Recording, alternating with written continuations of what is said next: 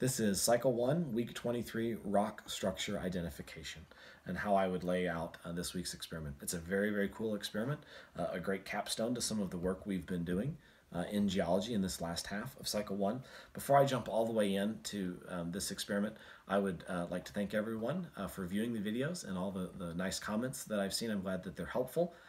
If you haven't yet subscribed to this channel, I would encourage you to do so. We're 1 week away from finishing Cycle 1. But my intent is to make more Cycle 2 science videos as we move forward with our community. And so if you would like to, please subscribe, and then you'll get a notification whenever we post new content moving forward. Okay, so week 23, rock structure. The grammar of this science experiment is the grammar from actual week 14. What are the three main types of rock? I suggest that the Week 14 science card is a really good resource for you and for your students to remind us about the different kinds of rock. In fact, not only are we talking about rock identification this week, but we're also talking about the rock cycle, and that's in fact the Go Deeper suggestion on the Week 14 cycle, the Week 14 science card.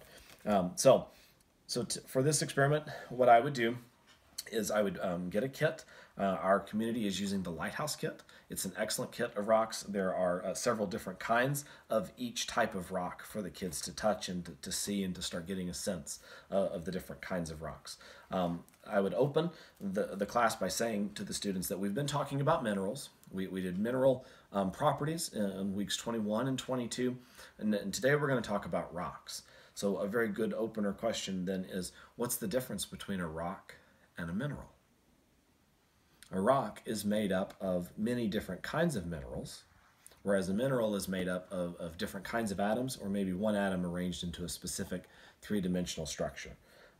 For example, this is a piece of granite, a common type of rock that's made up of quartz and feldspar primarily, also bits of mica. And then other rocks have other kinds of minerals in them. I would remind the kids of their grammar and remind them that sedimentary rocks like this is a piece of sandstone.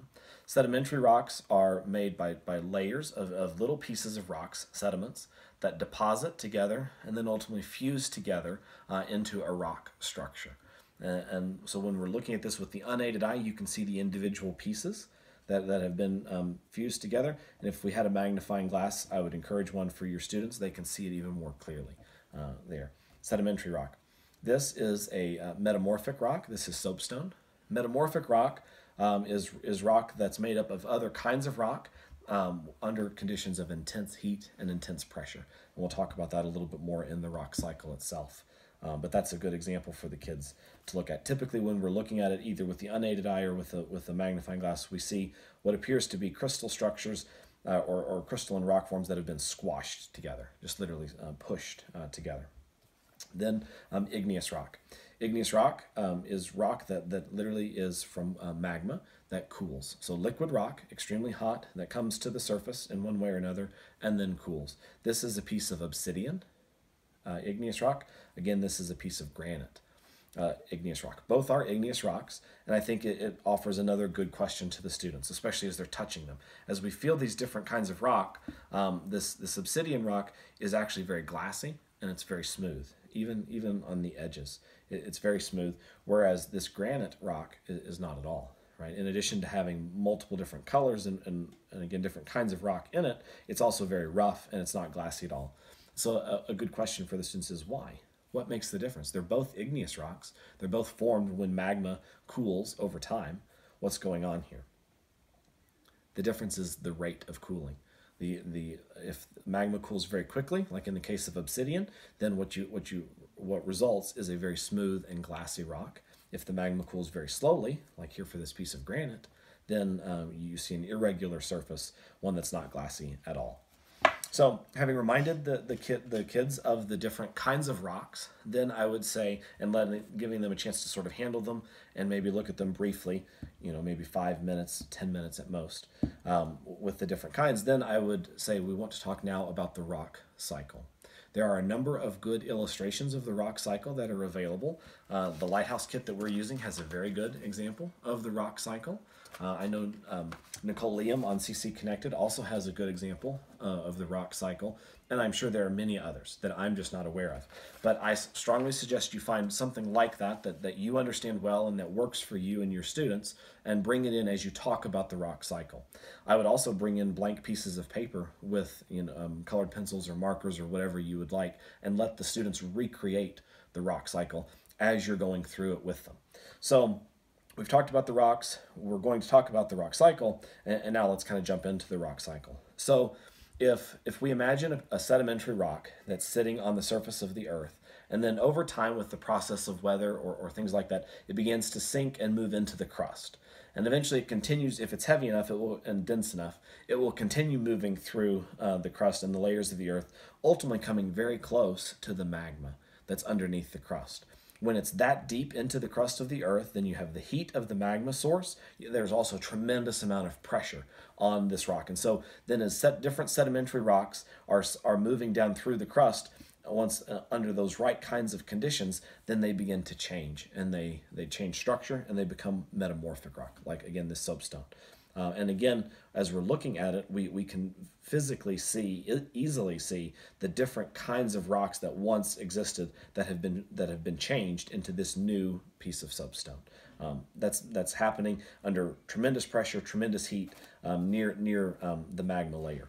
If the rock in question, if it continues to move down into the earth, it may actually enter out of the crust and enter into the magma where it liquefies. It now becomes liquid rock. And then if that rock, through volcanic activity or a similar kind of process, is brought back to the surface of the earth, then it begins to cool. It begins to cool, and it forms an igneous rock. Then, especially if that igneous rock, like imagine a volcano on a mountain structure that's being formed, then that igneous rock now is exposed to weather, to erosion, to different processes like that. Imagine little bits of that igneous rock break off, little sediments of that igneous rock break off, and ultimately get deposited over time, and then undergo the process of lithification and make a new sedimentary rock. And now the rock cycle has come one full turn.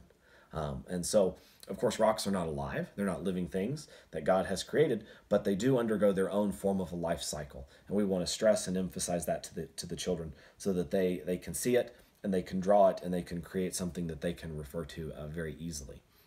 That would be the second half of the class. And maybe that fills up your time for science, depending on the age of the students and what you want to do. But if you've got some older kids, if you are feeling adventurous, then I would go outside. I would go outside with the kids and just let them gather up rocks. Tell them to each get one, or maybe in pairs, each get two, however you want to do it. Bring the rocks back and then start trying to classify the different kinds of rocks. I would look and attempt to classify them based on the structure and what you see. And keep in mind, depending on where you are, you're going to see a lot of sedimentary rocks, maybe some metamorphic rocks. If you happen to live in an area with some volcanic activity, like in the Pacific Northwest, then you very easily may find some igneous rocks as well. That may be challenging for the students. So I would suggest that you take the rocks that are in your kit and use it as examples. In fact, if you don't have time to go outside, maybe just take the rocks that are in the kit and go and use those. I would suggest I would take a leaf out of our director here in our community, out of her book. I would label each rock with a number, create a key so that the tutors know exactly what each type of rock is. I would even go so far as to lay out all the rocks with their numbers and their names and take a picture of it, just like she did. So that, because again, this is a very glassy surface on this obsidian, and so if the sticker comes off, then we have a free-floating number 7 or something. But if that's the case, then the tutors can very easily identify what that rock is. And so the students can then either sort the rocks that are in your kit, sort some rocks that are outside, maybe do a combination of both, and use the rocks that are in the kit that you can be sure we're putting into the right categories of sedimentary, metamorphic, and igneous rocks to take those rocks then outside and put them into the same categories. Either way, kids love rocks. Typically speaking, kids love rocks. I love rocks. It's just fun to get out and play with them. It's a great science experiment. That's how I would do Cycle 1, Week 23.